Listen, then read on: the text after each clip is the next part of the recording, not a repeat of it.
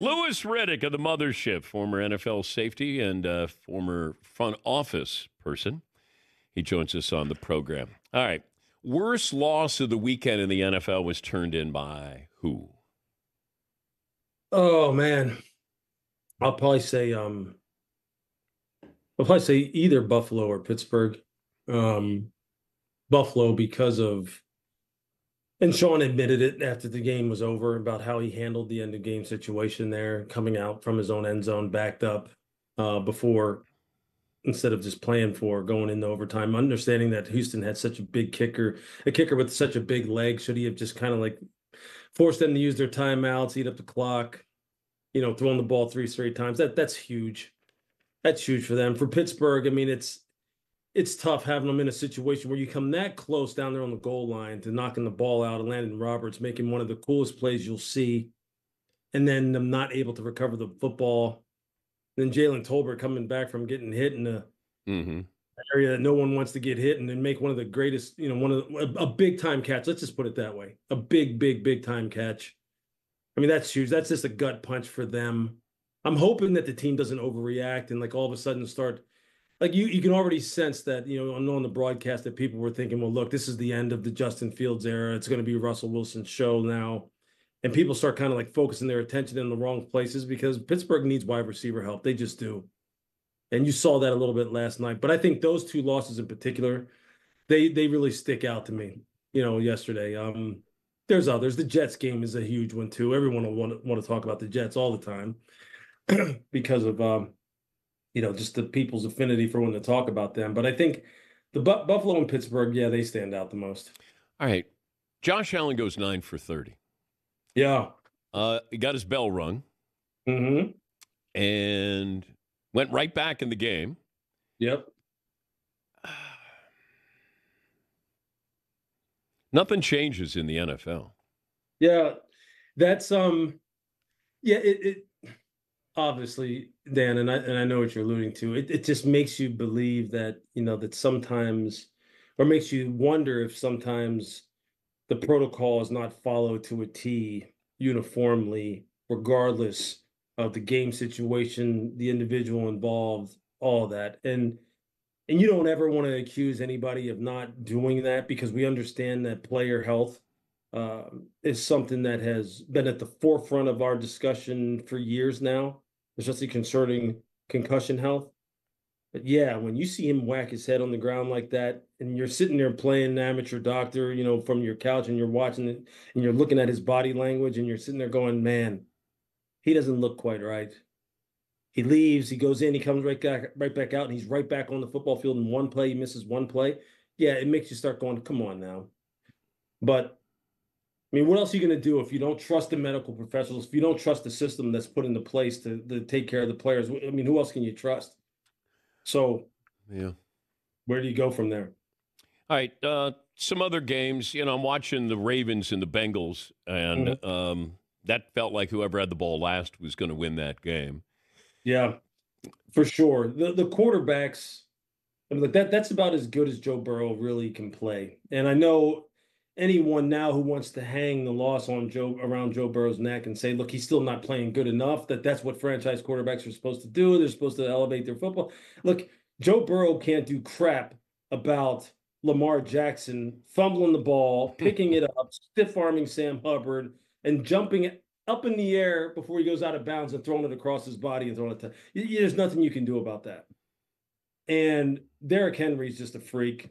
We knew this long before he got to Baltimore. But for him to just kind of like have the kind of runs that he has at the times that he has them, like he did yesterday. Look, Baltimore, as they're finding their way defensively with Zach Orr running the show now, offensively, they're looking like a football team that when they're locked in and they have everything dialed in, they're going to be tough to deal with, man. They really are. And for Cincy, I don't know. I mean, I just don't know how they fix the defense. I don't know what the issue is. And I love Lou Anarumo. I love him more than anybody in the NFL. I believe he's deserved to be a head coach for a while now. But man, the defense is just not able to just consistently make the plays and the stops that they need to make. And that's why they're sitting where they are. What Can you remember a running back trying to tackle a running back similar to Derrick Henry when you were playing? No, there's only one guy who I remember being like that tall, that long.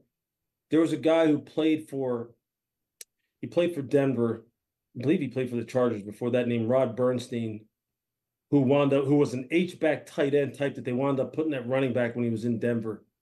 And I remember it was 93 or 94 when I was in Cleveland and Denver came to Cleveland. And I remember sitting there looking at this guy going, are you kidding me? This is a tight end playing tailback. And that's really what Derek is. And those guys, like, I don't care who you are, those guys will make you make business decisions if you're not wired right. So how can you pretend to tackle somebody? Like it is a business decision, but you don't want to be like, man, that guy's soft. You know what you do? Dion used to call it when we were in Atlanta, man. He used to call it low fiving a guy. Instead of high fiving him, he said that's when you go down by his ankles and you low five him on the ankle. And you make it look like an honest effort to trip him up. But really what you're saying is, look, I'm not putting my face in there. If somebody hadn't seen the Vikings play, how would you describe them? If someone hadn't seen the Vikings play, yeah. You know what? I would say on offense, I would say, look, this is a team that's probably being coached offensively as good as any team in the NFL right now, given how Sam Darnold has been able to keep them on a track right now that I don't think anybody thought that he'd be able to keep them on. But Kevin O'Connell is right now, he's leading the pack as far as coach of the year for me. So I think there you'd be like, you're going to see supreme play calling and coaching and game managing on the offensive side. And defensively, it is 60 minutes of absolute fury that you will see 11 guys up on the line of scrimmage and you don't know which 11 are coming. And Brian Flores right now is absolutely just causing some of the best quarterbacks in the NFL fits, nightmares. Because he's telling you, I'm going to hit you. And I'm going to try and hit you before you can figure out where that free runner is going to come from and you can get the ball out. Okay, but why haven't other coaches done this? Why is what Brian Flores is doing different than anybody else? Oh, I think it's because, look, it always comes with risk. There can always be consequences.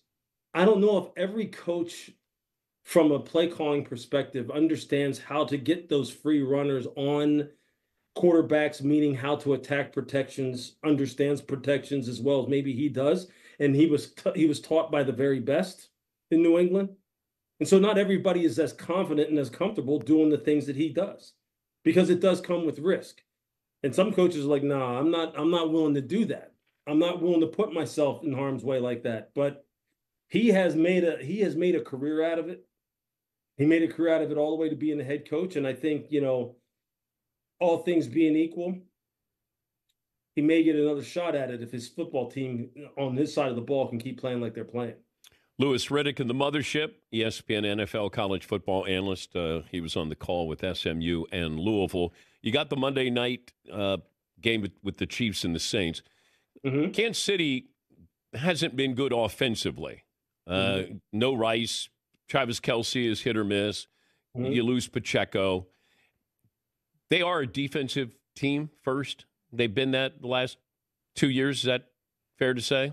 Yeah, it's funny. Look, you have the ultimate equalizer in Patrick, obviously, who can, when he needs to, do exactly what he needs to in terms of getting a role player to make a big play. Noah Gray last week in LA with the Chargers with a big completion over the middle. Samaje Perine, it's Kareem Hunt coming back into the fold. Xavier Worthy just splitting double teams and Patrick puts it on him. But there's no question that Steve Spagnuolo is probably the most valuable assistant in the NFL right now, given what the expectations are in Kansas City every week. And Chris Jones is probably the most impactful, needs to be the most impactful player on the defensive side of the football for a team that has the kind of expectations that Kansas City does. And he delivers, Dan, over and over again.